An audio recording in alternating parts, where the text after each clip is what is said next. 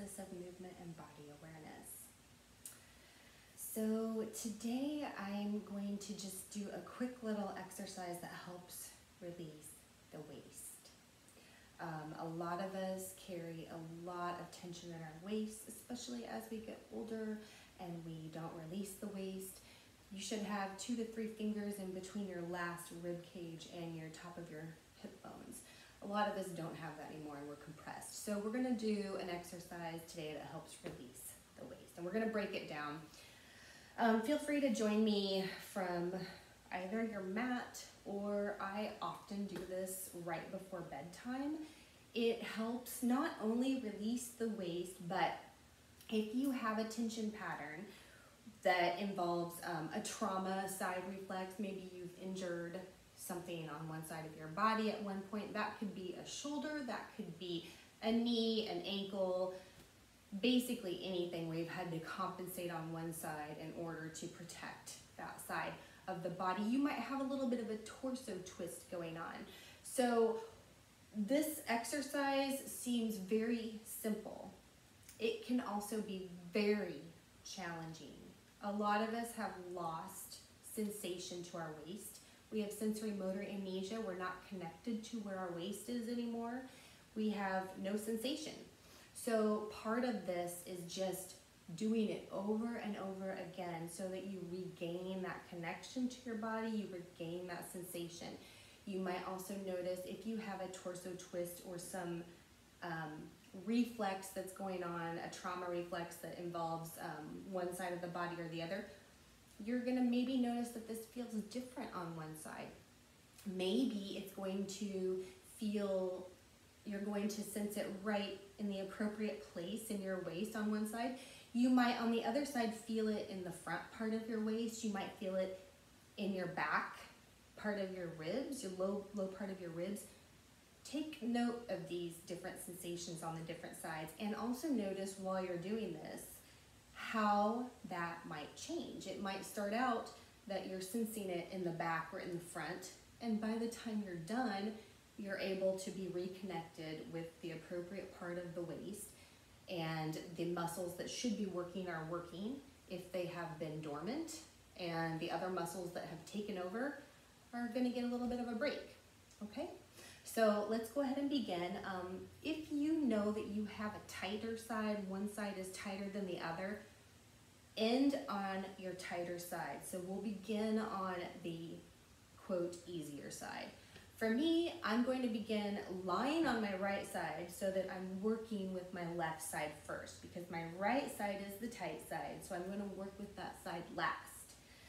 So let's go ahead and lie on the right side of the body if that's good for you. And lying on either your arm, your right arm stretched out if that's comfortable for you, or you can put a pillow or something under your head if that feels better. And bringing your knees up to about a 90-degree angle from your body, so it's like you're sitting in a chair but on the floor. And you want to make sure that your head isn't, you're not looking at your knees and you're not looking way up here. You're just looking straight out. So just keeping this posture in mind. If you're not using the top hand, it can either be resting in front of you, it can also rest alongside of you. You can also use the top hand, especially when we're doing the bottom part of this, just to help reconnect you with your waist. So you can use it to actually sense the part that we're working on. Okay, so let's go ahead and start with the top part of the body. The left hand palm is going to go behind the head. Then the elbow is pointing toward the ceiling. So the elbow's not here, the elbow's not way back, the elbow is straight up. And again, you're looking straight out. So let's inhale. And then as you exhale, let's just curl up using the top part of the body. You might not go very far. Again, not going to a place of pain. And just notice if you're able to sense what's working here and what's not working. And then we're going to slowly release. I'm going to count to 8. Go ahead and start your journey on the way down. 1, 2, 3. As you're doing this, try to relax everything that doesn't need to help. 5, 6,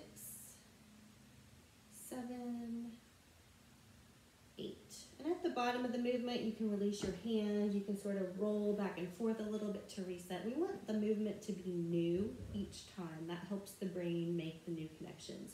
So let's go ahead and do that again. As you're doing this, just noticing where you can relax each time and soften in the body. Inhaling at the bottom of the movement and curling on the exhale up.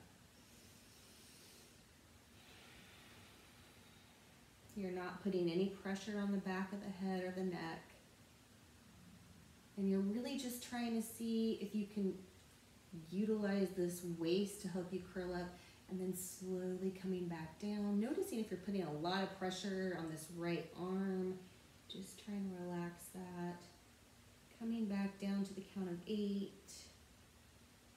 Relaxing everything. And when you come back down, just releasing. Let's do that top part one more time. Palm behind the head. Again, just making sure everything is 90 degrees and you're looking straight out and the elbows pointed toward the ceiling, no pressure on the back of the head. Inhaling at the bottom. Exhaling and curling up. So the elbow is going slightly toward the hip bones. Noticing where you're sensing this. If you're sensing it in the waist or in the back or the front part of the ribs. And then just coming back down slowly. 1, 2, make sure that you're still breathing. No special breath on the way down. We're going slow. 4, 5, 7, 8. Releasing everything at the bottom of the movement. All right, we're going to do the bottom part of this movement now. So the top part can relax. So this is where you can maybe just put your left arm in front of you. We're going to keep the knees together. We're going to be lifting with the outside edge of the left foot toward the left heel. So on the ankle part, ankle side of the left foot. And I want you to see if you can feel that movement when we lift, traveling up through the leg, and just see how far you can feel it. And if you can feel it all the way into the waist, you're welcome to use your top hand also to connect here. So we're going to keep the knees together. And let's go ahead and start to lift that left heel away from the right heel. Keeping the knees together. And seeing where that movement happens for you in the body. Not going to a place of pain or outside of your limit. You might only go just a little tiny bit in the air. And then coming back down slowly. 1, 2, 3, 4. Seeing if you can relax the right side of your body that you're laying on. 6, 7, 8. When you reach the bottom of the movement, relaxing everything completely. Let's try that again. Inhaling at the bottom of the movement and then exhaling and starting to lift that left outer edge of the heel away from the right foot. Keeping everything on the right relaxed as possible and into the mat. It doesn't need to help you make this movement. And then go ahead and letting everything come back down. Letting that left leg come back down slowly, slowly.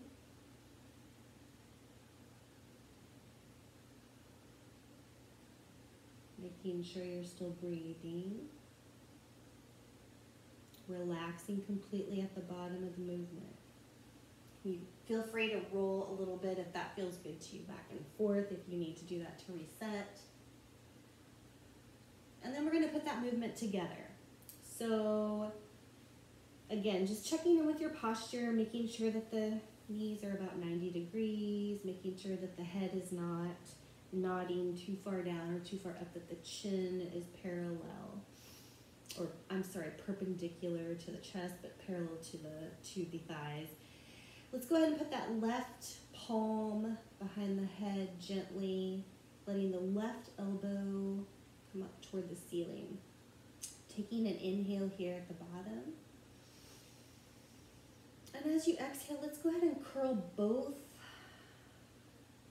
the left leg and the left elbow toward each other, keeping the knees together, just curling by the edge of the foot, and then slowly, slowly coming back down. Now the trick here as we're on our way down is usually one side likes to go faster than the other, either the top half or the bottom half of the body. So just trying to smooth it out and trying to keep the top half and the bottom half going at the same pace. Relaxing at the bottom of the movement for a moment, and then we'll repeat that a couple more times. Noticing again, if you can sense your waist when we're doing this. You might close your eyes. Oftentimes, going as internally as you can by closing the eyes can really help you determine exactly where this movement and the tension is happening in the body. Slowly coming back down, smoothing everything out, making sure you're still breathing, keeping everything as soft as possible. Trying to let the top half and the bottom half of the body meet the mat at the same time, and then relaxing at the very bottom. We'll do one more on this side, and then we're going to move to the right side. Inhaling at the bottom, exhaling and curling up. Again, just going as far as feels comfortable to you. You might notice that by the third time, and then start to gently come back down. Maybe you're a little more connected than you were before we began to the waist. Maybe things are feeling slightly different. And then relaxing when you get down to the bottom, and then making your way onto the other side of the body, however you'd like to do that. Whether that's rolling on your belly or coming up, however you'd like to do that. Now, if this is your tight side, you're going to definitely notice differences. And if you're at home and you would like to break it down, please feel free to do that and break that movement down. I am, for the sake of time, we're going to just do the full movement on the right side. So pretending like we've already done the top part and connected to the bottom part, let's go ahead and take that right palm and put it behind the right head. No pressure against the back of the head or the neck, just gently. Making sure that the chin is perpendicular to the body and parallel to the thighs. Making sure that those legs are up at a 90-degree position like you're sitting in a chair. And inhaling here at the bottom. And as you exhale, start to peel up toward the elbow, toward the hip, and the outer edge of the right foot toward the elbow. I invite you to close your eyes. Just coming up for a moment before you begin the journey back down. And I'm going to count 1, 2, making sure you're still breathing. 3, see if you can soften on the left side. 4, make sure there's no pressure on the back of the head. 5, 6, 7, 8, and then relaxing at the bottom. I invite you to take your top arm away from the back of the head. This time, as we curl up, I want you to keep your focus on the right side of the waist, but also just notice what's happening on the left side of the body. So let's go ahead and do that. Let's inhale here. And as you exhale, start to curl up. Remember, keeping the knees together, leading with the right edge, outer edge of the right foot, and that elbow. Notice as you're curling on the right side and contracting, the left side of the body is maybe getting a little bit longer. It's going a little bit harder into the mat.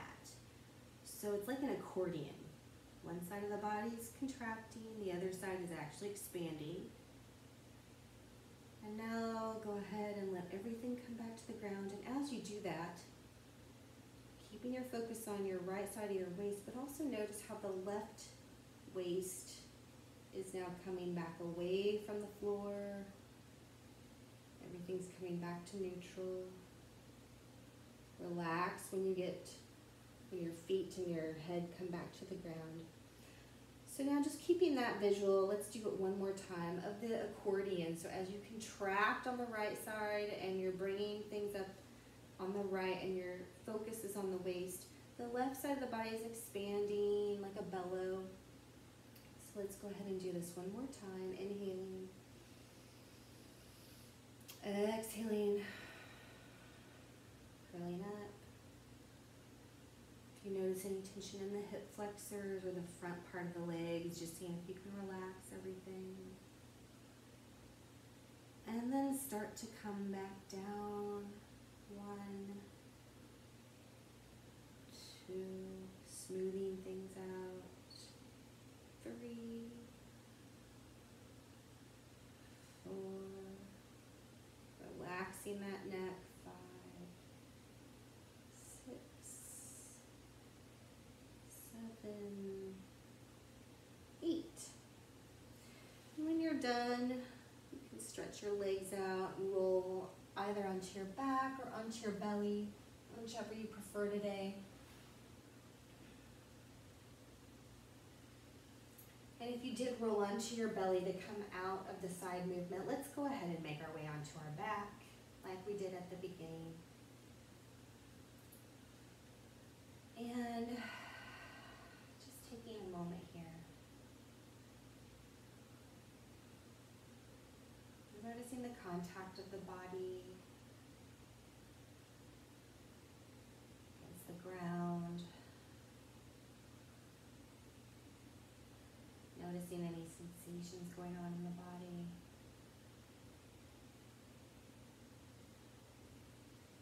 Noticing how relaxed everything might feel. Any differences.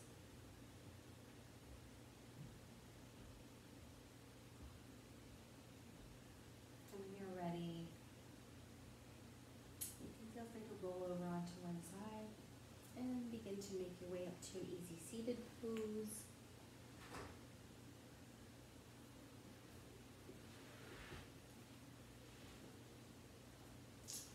Thank you guys for joining me today. I absolutely love giving out these short tips and little exercise sets with somatics. It has been my game changer. I hope to see you guys at a live Zoom class soon, or at maybe an in-person event. We do have a retreat coming up in February. So anyway, I hope to hear from you. If you have any questions or have any feedback, just let me know. sombamove@gmail.com, SOMBA, SOMBA. All right, lovelies, I hope you have a good rest of your day, or if you're heading into sleep, I hope you have a restful sleep. Namaste.